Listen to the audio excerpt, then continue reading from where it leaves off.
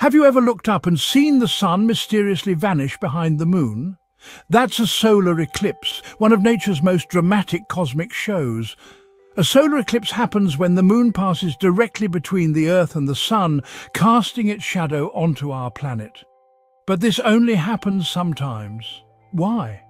The moon's orbit is tilted about 5 degrees compared to Earth's orbit around the sun.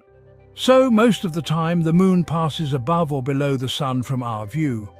But when everything lines up just right during a new moon, boom! Solar eclipse. There are 3 main types of solar eclipses. Total, when you're in the darkest part of the shadow, the umbra and the sun is completely covered. Partial, when only part of the sun is blocked, and annular, when the moon is too far away to cover the sun fully, leaving a ring of fire. During a total solar eclipse, day turns into night for a few brief minutes, temperatures drop, animals fall silent, and the sun's glowing corona becomes visible, something you never see with the naked eye otherwise. But solar eclipses don't happen everywhere. You have to be in the path of the shadow. So when one is coming your way, don't miss it. It's a front row seat to the cosmic dance of our solar system. That's how a solar eclipse works. Beautiful, rare, and a reminder of just how perfectly our universe is aligned.